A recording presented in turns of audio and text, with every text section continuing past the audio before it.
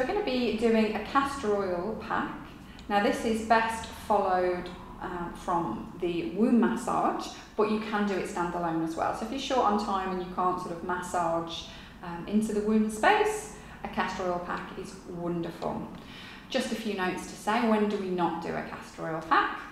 When you are pregnant or you think you might be pregnant, or if you are already bleeding. So castor oil is very detoxifying, it's very anti-inflammatory, and it can increase a bleed. So if you're already bleeding, you really don't want to be having any flooding.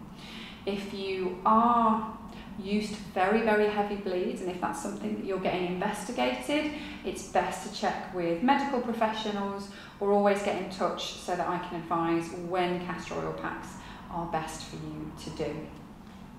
So let's jump in. What are you going to need to get started? It's very, very simple. You're going to need some castor oil in a nice little bowl or little dish.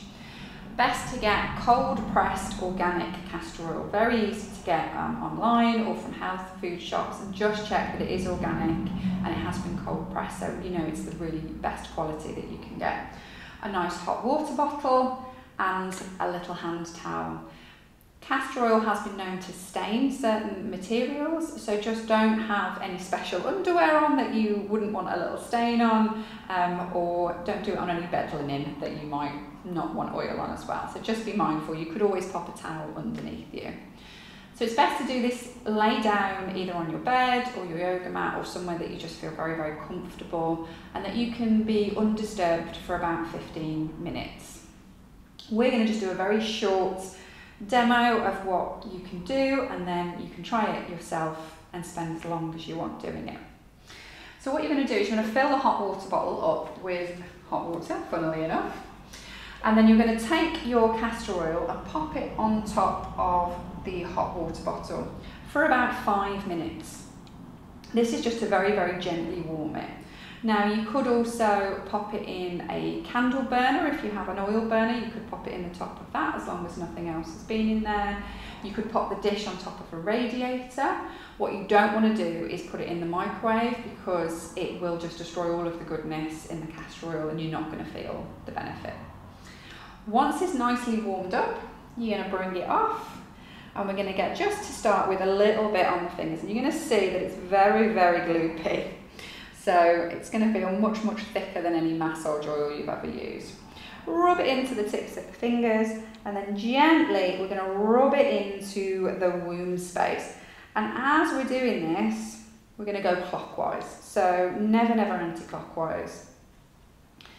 And you're going to go as deep as you like, and it's not really a massage, we're just making sure that the castor oil is getting in nice and deep, making sure we've done the ovaries and into the womb space. So you're going to go quite low and up to the belly button.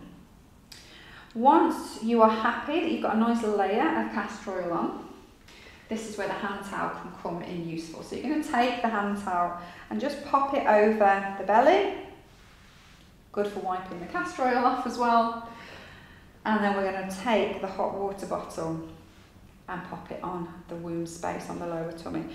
Sometimes you might want to wrap the hot water bottle up so you've got somewhere to put your hands that might have the castor oil left on it, and then you're just going to lie back and relax.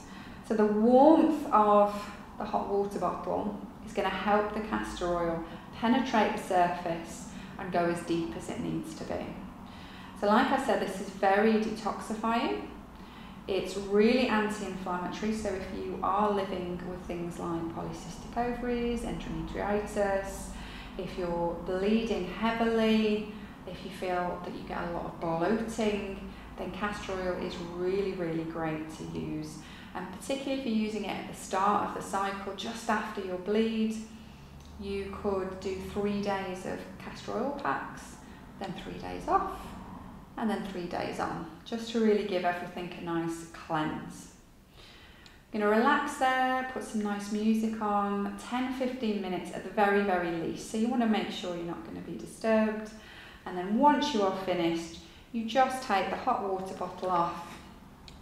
You can remove the castor oil, so you can wipe it off with the towel if you wish. If you're going to bed, you can leave it on and it's just going to seep in nicely and you're just going to get all the benefits through the night as well. You can leave it on through the day as well. Just like I said, be mindful of what clothes you're going to wear, because that's going to be a little bit oily. Enjoy the castor oil packs and let me know how you find it.